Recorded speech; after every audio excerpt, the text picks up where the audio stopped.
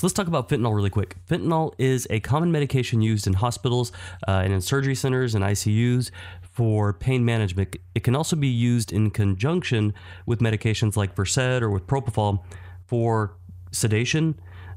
But let's talk about what it is. So it's a supplement to general anesthesia, and it can be given continuous IV infusion for purpose of analgesia. And then when you combine it with these medications like Versed or with propofol, it can be used for sedation.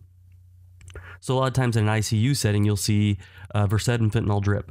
And you know, your max with fentanyl is about 200 micrograms.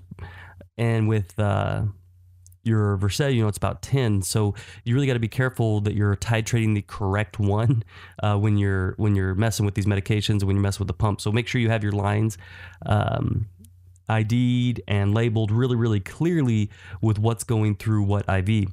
So the action is that it binds to opiate receptors in the CNS and alters our perception of pain. And by doing this, it produces a general CNS depression. So by just providing this general depression of our central nervous system, it is able to alter our perception of pain. So therapeutic class is opioid analgesic. Pharmacologic class is opioid agonist. Some things that we want to keep in mind as a nurse, and we talk about this with all of our CNS depressants, but we really want to watch for apnea, decreased respirations, bradycardia, hypotension. So we're looking at our respirations, we're looking at our cardiovascular system, we're making sure that we're not depressing the system too much. So, for example, if you do have a patient on Versed fentanyl, the patient will hopefully be ventilated, so they're getting that respiratory support, and they may be on other vasoactive drips to kind of keep their cardiovascular system up. So, but if they're not, you know, if we're giving any of these CNS depressants, especially fentanyl, you know, we want to make sure that we're monitoring their EKG, we're monitoring their respirations, and we're making sure that that they're safe. Okay. With a lot of medications too, you don't want to consume grapefruit juice while taking fentanyl. You want to monitor our hemodynamics very, very closely and assess our patient's pain. If we do have the patient sedated, we'll want to use other methods to assess pain, like FLAC.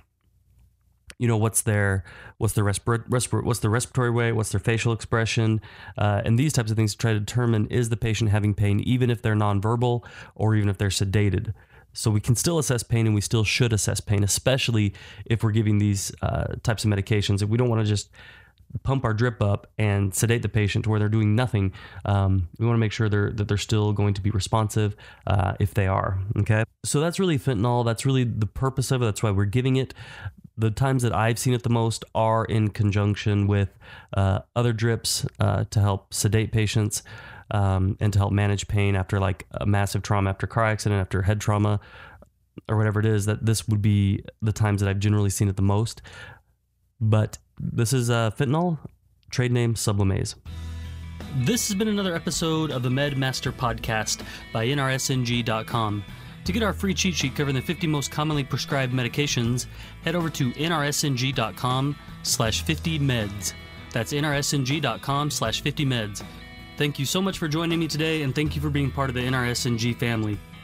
We're here to help you succeed in nursing school and in life.